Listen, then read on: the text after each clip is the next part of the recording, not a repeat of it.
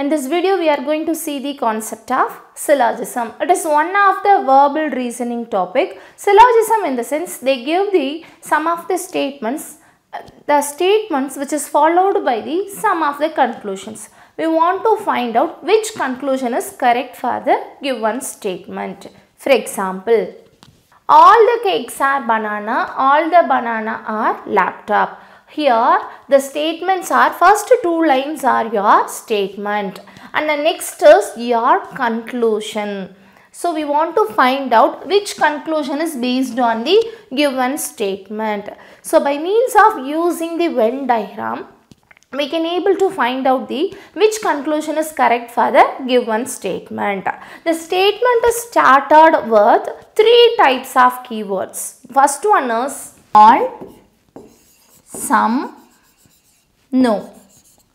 These are the three keywords which is very important, which is used to start the statements itself.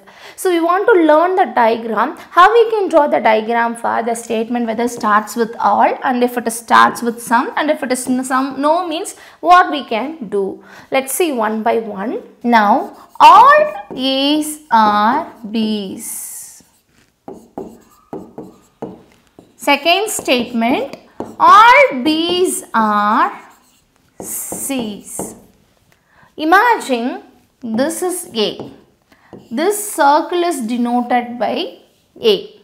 After that, this all A is B.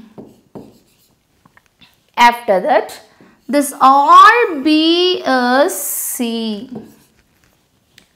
So this is the diagram for all statement.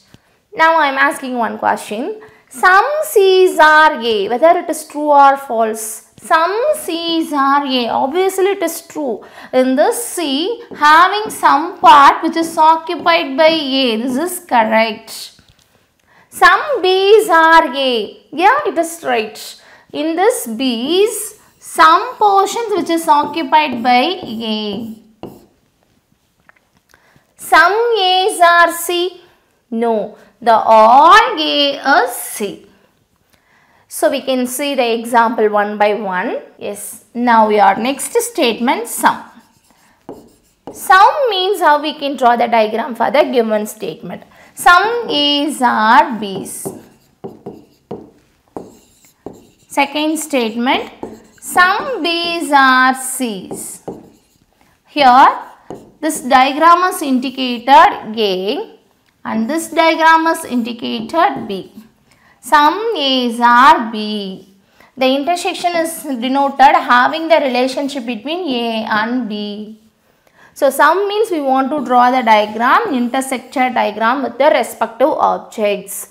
Let's see the next type. No means their next keyword is no.